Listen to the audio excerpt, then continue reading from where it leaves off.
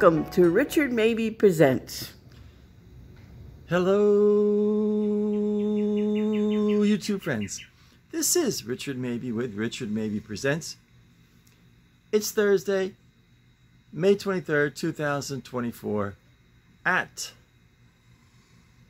12:34 in the daytime. So, I know a lot of you have been asking about the Macari site and everything like that. So this is the name of the Macari store that my sister has, EC Mabey. Now, the best way to get onto that Macari store, EC Mabey, my sister's Macari store, is go put in the search in Macari, put in the search engine Batman comic books. That'll bring up to a whole slew of Batman comic books, and then just filter down till you see EC Mabey, and then click that comic book on it, and then you can click on to EC Mabey. I think we have at this point either I don't know, it's nearly 400 or over 400 comic books. So it's got we got the funny books, you know, the Bugs Bunny and Daffy Duck and all that kind of thing, Mickey Mouse, and then we've got Flash, Batman, Superman, Justice League, Spider-Man, Iron Man, Captain America, that whole bit. So, and I think I have some Charlton up there as well. So, yeah, so, you know, if you want to check that out. Oh, funny thing last night. Dreams are a funny thing, especially as you get older, because essentially, I know how crazy this may sound, but sometimes in a dream, it's almost so, the dream is so real that when you, after waking up, I find this, for maybe a minute or two, I'm somewhere between the dream and the reality. You know, it's like that Twilight Zone, eerie, spaced out feeling. You know, where you, what was it? Was the dream was so real, you wonder if the dream was real. And last night I was dreaming about the summer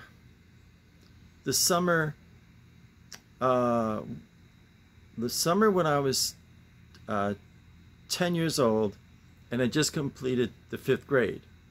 So that would be 60, 61, 62, 63. The summer of 1964. And Stu and I used to sleep out a lot, and my cousin Dave would sleep out with us in the backyard. Now, to understand the backyard of the old Mabey homestead, we were on a we had a 3-acre lot, but actually the original parcel of land, which the Mabey homestead was built on by my great-grandfather William Mabey, was I think like 27 acres. It went from Route 202. If you ever look up Lincoln Park, New Jersey, Route 202, aka Main Street, and it went all the way back to the Morris Canal, which was like a really long. Mabey Lane went from Route 202 all the way to Inclined Plane 10 East on the Morris Canal. So it was a really long road, but now was my grandpa's sisters, when they were still alive and had sold, each had been given parcels of land, and that sold that.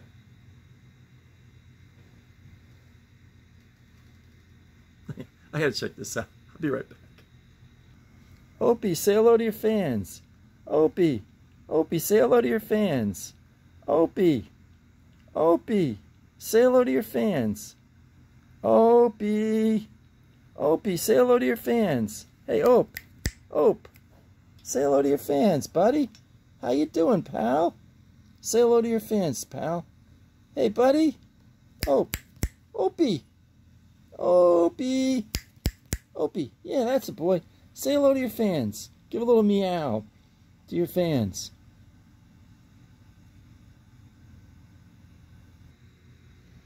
Opie's too cool. He's sitting here on this chair, this chair right here, this chair right.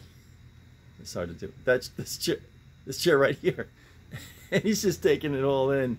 And there's geckos jumping around on the little cement block there and teasing him, and butterflies are flying around, and squirrels are going around the hedges and that kind of thing. So he's having a good old time here. He's cute. Yeah, so we had this huge backyard, and there must have been, I'm not exaggerating, it must have been 50 trees in our backyard, mostly maple trees, these big, tall, towering maple trees. So there was a place in the yard where there were this triangle of huge, tall, towering maple trees, and we used to put the tent underneath the those trees. Now, we had the tent. What happened was the Boy Scouts bought new tents. So my dad was scoutmaster for 30 years. So my dad, the troop committee chairman, and the troop committee decided, well, you know, you could buy a tent for $10. And I bought this tent with my own money. You know, I was like, it was the summer. I remember it was in June, in early summer of 1964. No, wait. Where is it?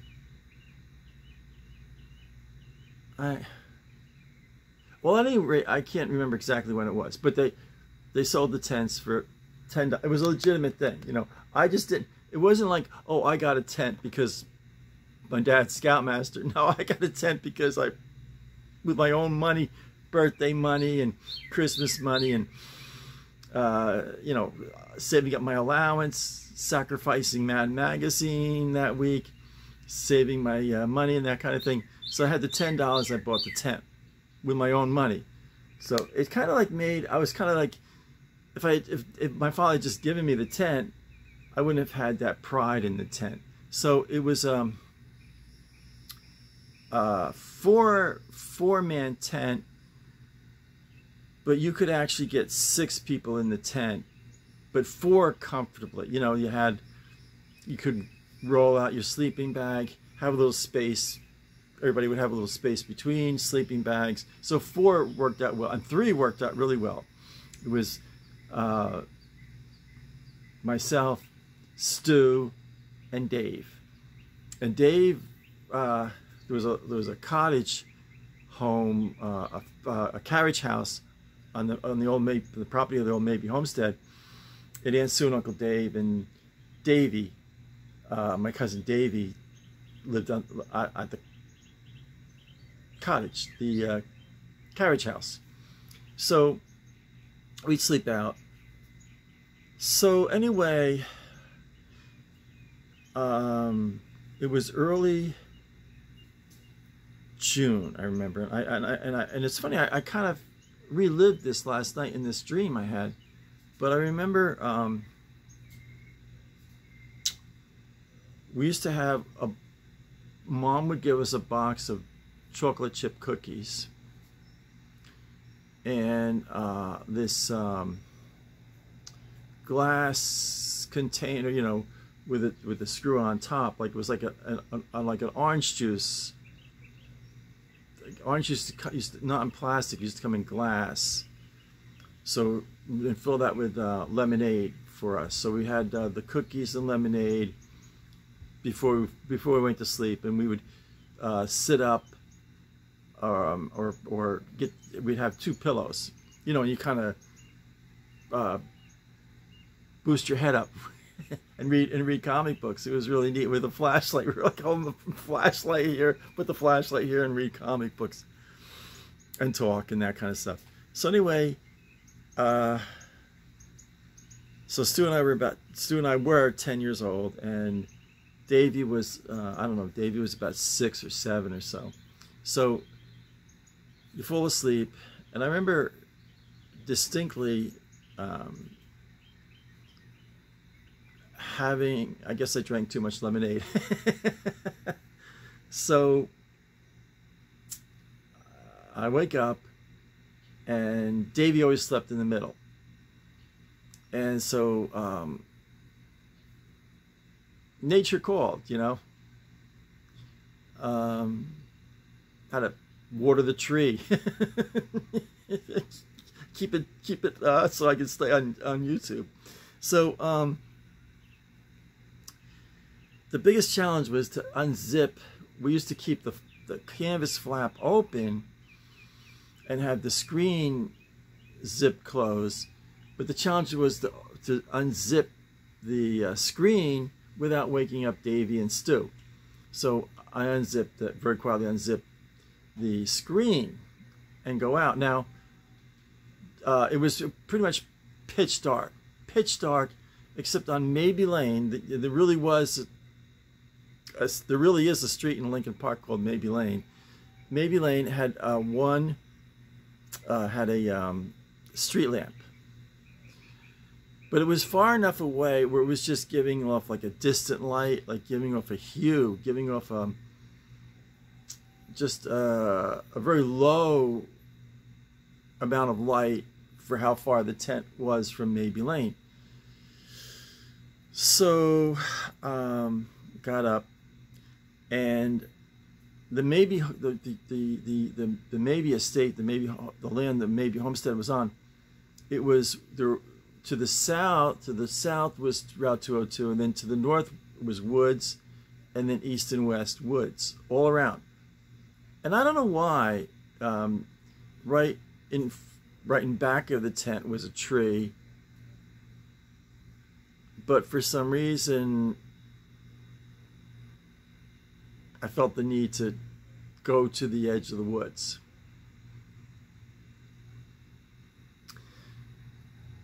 And at the edge of the woods, there was this really old apple tree.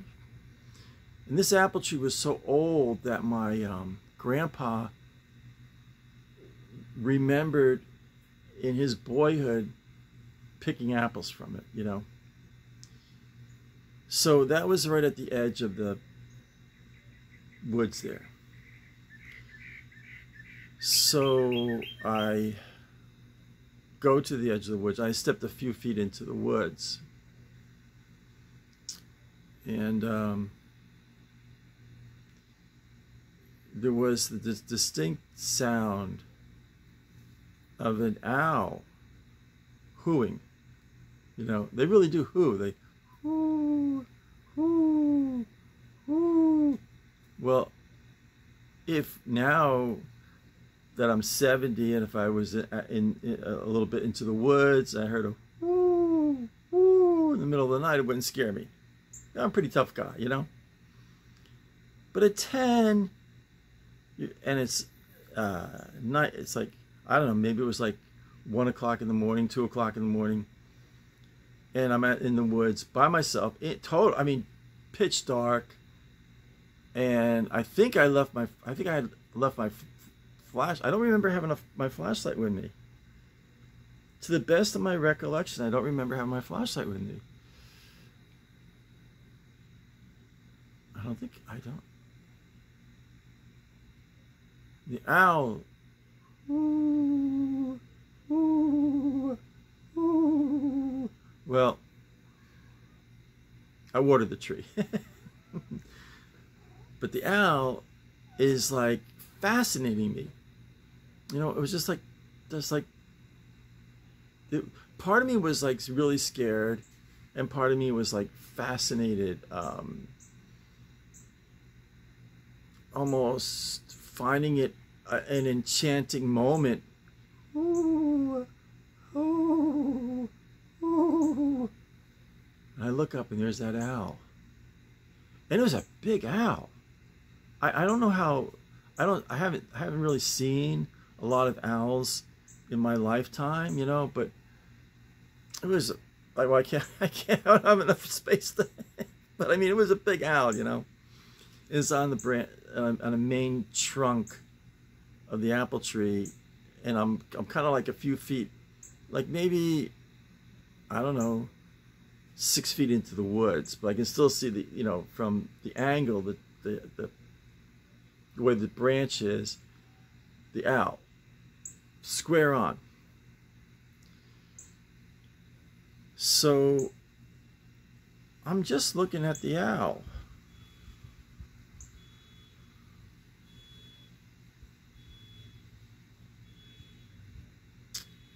And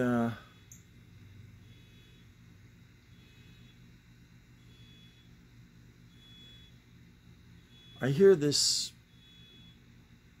you know, you're in the woods, as all of you probably know, there's just always a carpet of dead or old leaves. So I'm hearing that.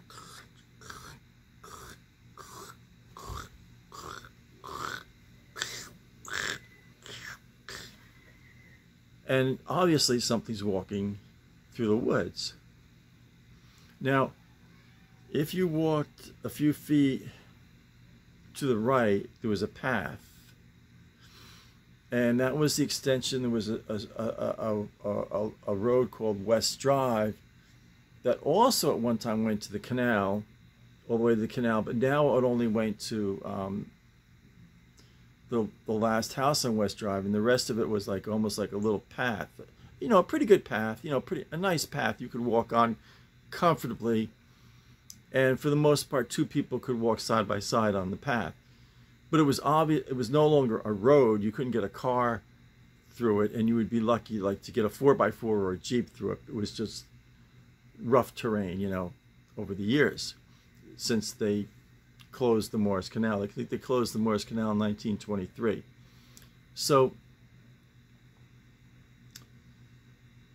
I am checking out, I'm looking up at the apple tree, at the owl. Ooh, ooh, ooh, ooh. And I remember looking at my tent, but it was fairly far away. And something, I was torn, like part of me said, run to the tent. And part of me said, stay, you know, because I'm hearing this.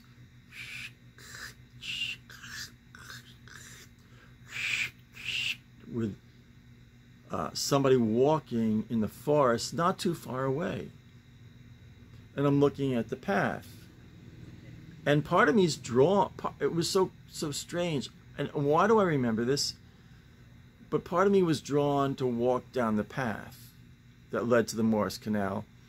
And part of me was like, Richie, run to your tent.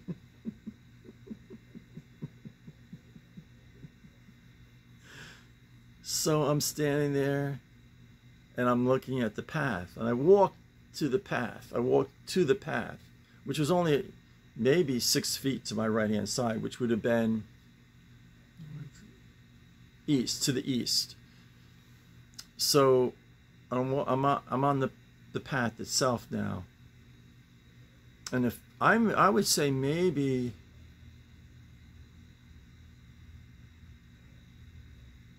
maybe 10 feet, 12 feet at the most. There on the path is this proud, majestic,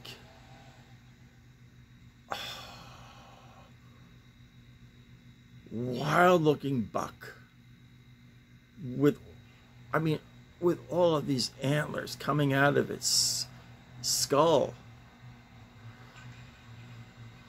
And there's just enough light from the street lamp on Mabey Lane, just enough to make out the buck. And it must have been either a full, somewhere between a half moon or full moon. Maybe it was a full moon, because I could see fairly well. And I'm glad I didn't have my flashlight, because I would have instinctively turned my flashlight on. And the buck stopped. And maybe 5 seconds, 6 seconds, the buck and I, we were maybe 10 feet apart, just looking at each other.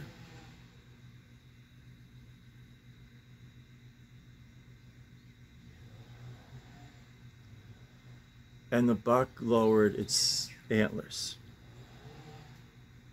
Partly in reverence, and partly, I'm going to attack you. I mean, it was really that distinct. I remember the lowering of the head and just the antlers in the moonlit glow, and enough of that street lamp, the shoots of light coming through from across the yard, from Mabey Lane to West Drive Path. We used to call it West Drive Path. And that buck, majestic, strong, proud buck, just putting its head down in the antlers. And I know from my church, talking to a few hunters, I've never hunted in my life. I have cousins that hunt, and they talk about the points. Oh, it was an 8-point buck or a 10-point buck, or that kind of thing. But it had a lot of antlers. And I froze.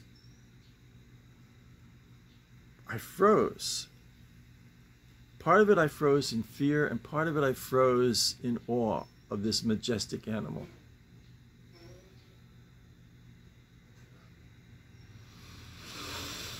I'm 10 years old. It's June of 1964.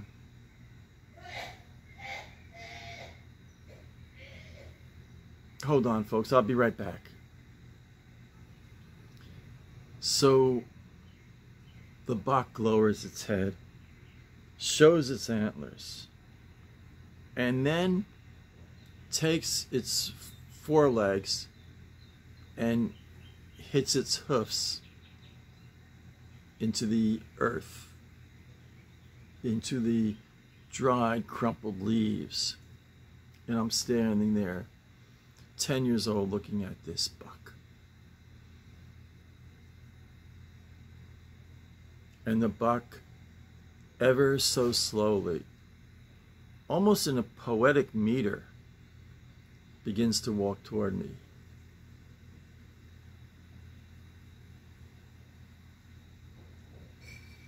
And something just deep within the deepest chambers of my heart echoes to me this small voice. It's okay. It's okay. And the deer takes a few feet, walks a few steps toward me, and now is looking, its head is up. And this is the most awe-inspiring, incredible, majestic, proud being I've ever seen in my life. That conjured in my heart both fear and reverent awe.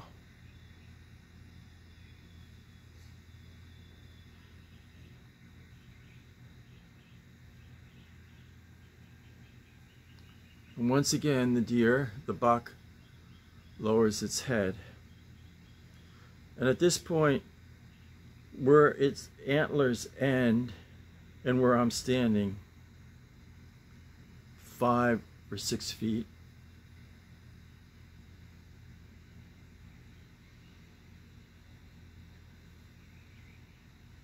and the deer, the buck, that majestic being, that incredible beast, the king of the forest, the king of the Mabey forest, takes 2 steps toward me and just taps its antlers on my chest, ever so gently, not with huge aggression, not with malice, not with anger, but almost like a knowingness. I am the king. I am the majestic being.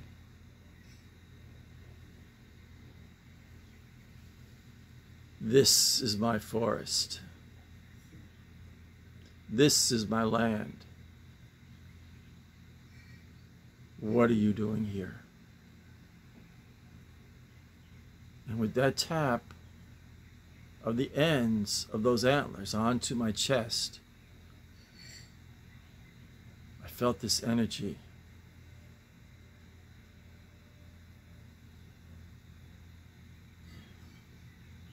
It was very much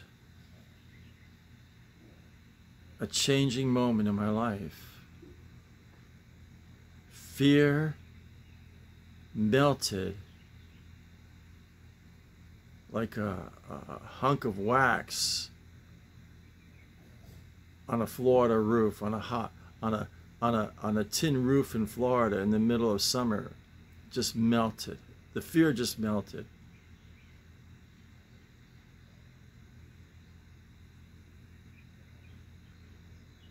The deer lifted its head. Now, from my nose to the deer's nose, maybe it's 7 or 8 feet. I don't know. We're close. And then holds its head up really high. I mean, really majestically high.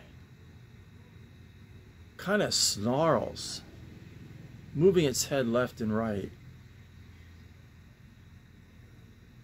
as if wanting to say something to me.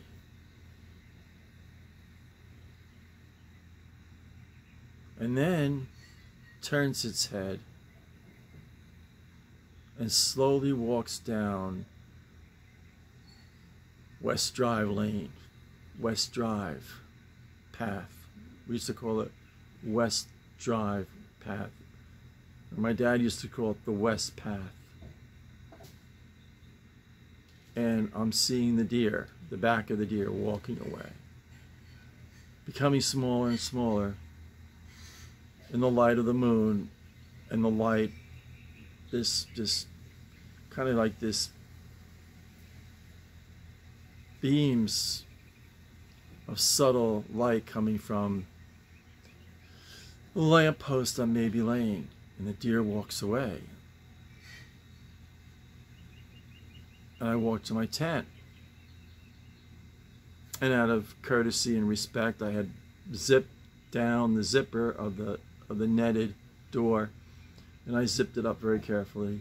And there's Davy and Stu asleep, comic books strewn all over the tent, you know, the cookie box, the bottle, you know, like there's just like a little bit of lemonade left in the bottle, in the glass bottle. And I crawl into my sleeping bag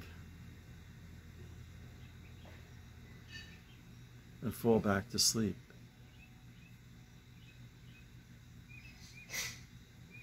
Over the years, I've often thought of that moment in time, the great buck,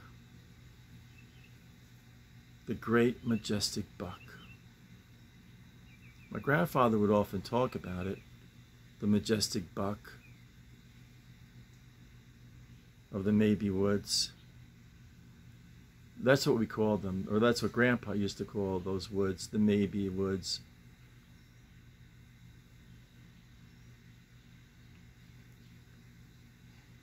I was, in the next few years, to have encounters with the buck again, the great majestic buck again and again. I think it might have been, I had like maybe 2 or 3 more encounters with the great buck.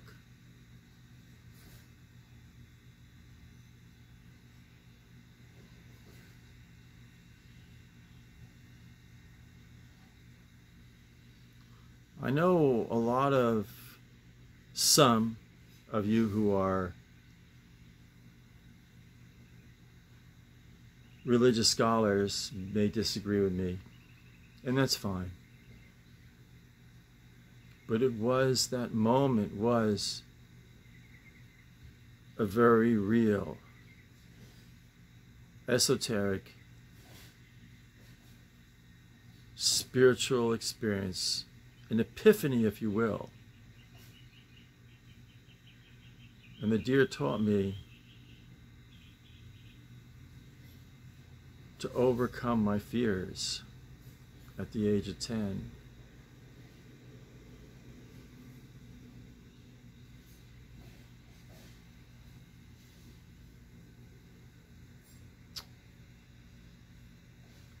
I had debated and debated and debated and debated and debated and debated whether or not, to share this story with my YouTube audience, my YouTube friends.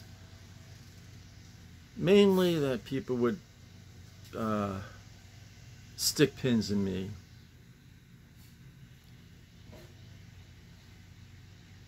But I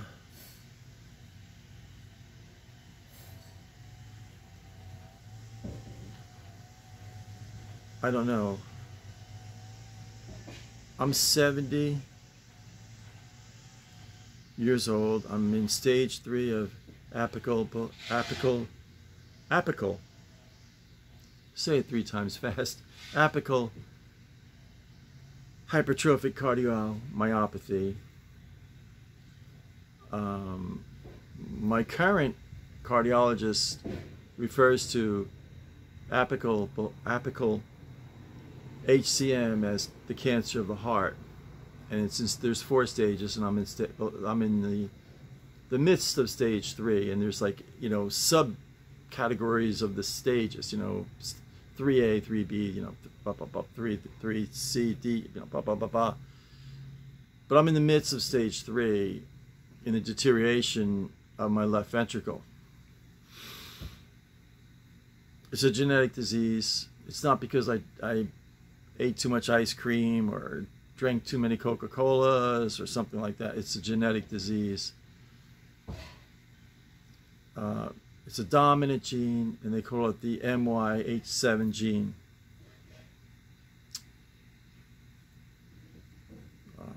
Had they caught it earlier, could they have slowed it down? Yes. Did I go to cardiologists? Yes. Up to this point in time, in the last 10 years, I've been to 5 different cardiologists. The problem with the apical HCM is very hard to diagnose. But here's my point. I'm having the dream of the deer and the encounters of that buck. And there were 3 or 4 encounters with that buck. And I feel that the spirit of that grand majestic buck, that most noble animal, the king of the Mabey forest, is in a sense calling me home. I can feel it. So, parting thoughts. Love one another. Love is the most powerful. I think love is the most powerful force in the universe, If we loved each other, we wouldn't have wars, So keep a good, as Barney Fife would say, keep a good thought. So, as always, thank you for watching. And if you like this video, or the old gag I do, even if you didn't like this video, please smash the like button. Leave some comments. And if you haven't subscribed, please subscribe. I need 1,000 subscribers. I have 709 subscribers at this moment in time. So I need 1,000 to start making money, or getting monthly residual checks or deposits or automatic deposits, whatever they call it these days. Making money on YouTube. And I really need the money. My meds are really expensive, outrageously expensive. The one medicine just got FDA approval, and it's not what do they call that? What do they call that? Oh, it has no generic form. It has no generic form. There's no brand X. There's no cheapo brand. So, and insurance only pays so much of it, and I understand. And actually, if I was a big shot in the insurance company, I said, well, they want all this money for this meds. Well, we'll give the guy a few bucks. We're not gonna go bankrupt paying this guy for his meds. So please subscribe. You help me out a little bit. So I'm gonna close it. Lawnmower guy again. It's like everybody's. This guy gets his lawn mowed like 3 times a week or something, because I was out here yesterday and the lawnmower was going in there in the back, and the nails in the back. I don't know. Crazy. So as Barney Fife would say, keep a good thought. So I'm going to sign off. Stay happy, stay positive, stay healthy. This is Richard Mabey. Signing